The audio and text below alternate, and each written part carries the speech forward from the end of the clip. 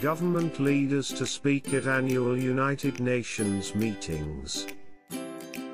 More than 80 heads of state and government have registered to speak in person at 193 nation UN General Assembly in New York. On September 21st, the annual UN meeting will begin a week-long general debate on the world's situation. The presence of high-ranking politicians and diplomats is a big difference to the atmosphere at UN meetings in 2020 when the COVID-19 pandemic forced lockdowns and cancelled most travels. UN meetings last year were mostly empty of participants. A provisional list of speakers showed that leaders from Brazil, Britain, Canada, India, Ireland, Israel, Italy, Japan, Mexico, Pakistan, Turkey, Russia, Venezuela, and the United States are planning to personally deliver their speeches. Other leaders who cannot attend in person will send pre-recorded speeches to the meetings.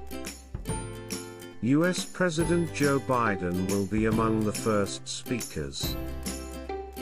The White House said Biden will use his first address to the Assembly to send to other world leaders the message of his presidency, "America is back," to draw a sharp contrast with his predecessor. UN Secretary-General Antonio Guterres said the UN General Assembly this year will be held at a moment of great challenge and division. He said the challenges include conflict and climate change, deepening poverty, exclusion and inequality. These challenges are worsened by the divisions, scarring our world. Divisions between the rich and poor. Guterres called for ending the wars on each other and to focus on fighting the common enemy, which is the pandemic. The members of this assembly must speak with one voice. "We need peace, now," he said. Leaders of governments, business and other organizations will hold a high-level dialogue on energy.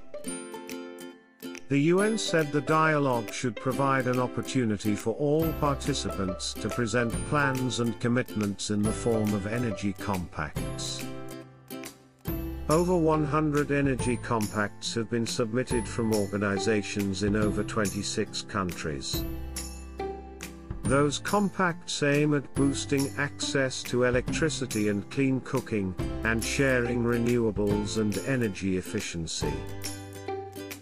Among the large-scale energy compacts already previewed, the Rockefeller Foundation and IKEA Foundation have committed $1 billion to spearhead a new global funding platform, and empower 1 billion people with access to distributed renewable energy, such as mini-grids.